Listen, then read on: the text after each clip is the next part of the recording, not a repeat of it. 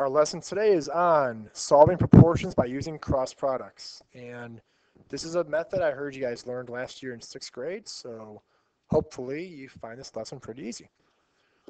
We'll start by looking at why cross products work. So 6/8 and 3/4.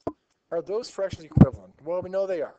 Because we divide 6 by 2, we get 3, 8 by 2, we get 4. So these two fractions are equal. But what if we were to multiply diagonally? Multiply 6 by 4 gives us 24. And we multiply 8 by 3 also gives us 24. We should notice that these are equal. Next, how about 3/7 and 9/21? Well, let's see, we do 3 times 3 to get 9. And we do 7 times 3 to get 21. So we know these are, again, equivalent fractions. Now, what if we would multiply diagonally? Multiply 3 by 21 gives us 63. And multiply 9 by 7, again, gives us 63. These fractions, therefore, are equal. I'm sorry for the pause. That was Jay Rafferty interrupting my recording. Now, moving down, we have 4/9 and 8/18. So again, we know they're equal. Multiply 4 by 2 to get 8, 9 by 2 to get 18. But multiply diagonally. 4 times 18 is 72.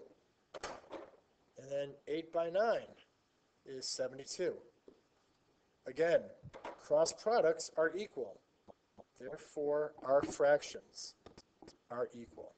And that is what this cross products property says. Any proportion.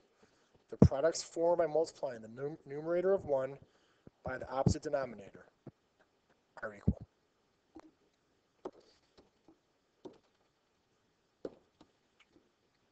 So we're going to solve this proportion for D. We have 2/9 equals 3 over D.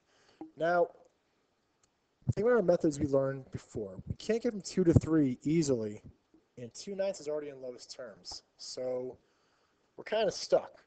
So we're going to use this cross products method.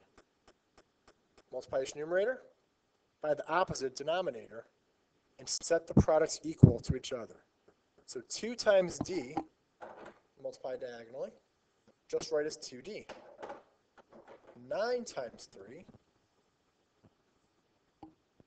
9 times 3 is 27. So we have 2D equals 27. So 2 times something equals 27.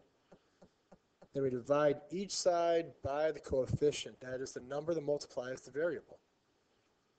So 2D divided by 2 leaves us just with D. And 27 by 2 equals 13.5. And there is our answer. D equals 13.5.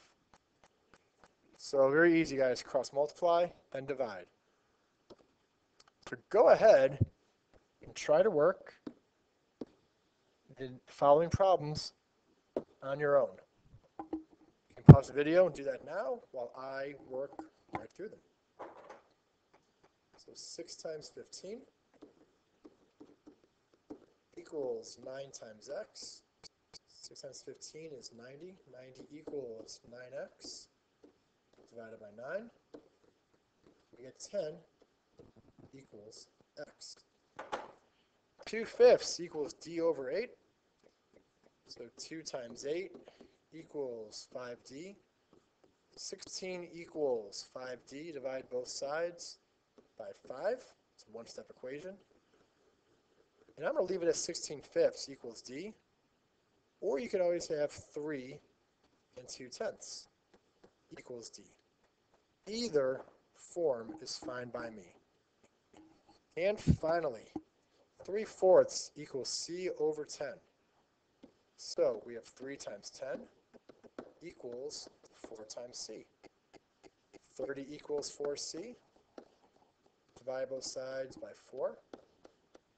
And we have multiple forms here. We get 7.5 equals c. You could have it as the mixed number or as an improper fraction. All are equivalent, all are correct. This concludes your video on cross product proportions. By request, a shout out to my 8th hour class. Have a good evening.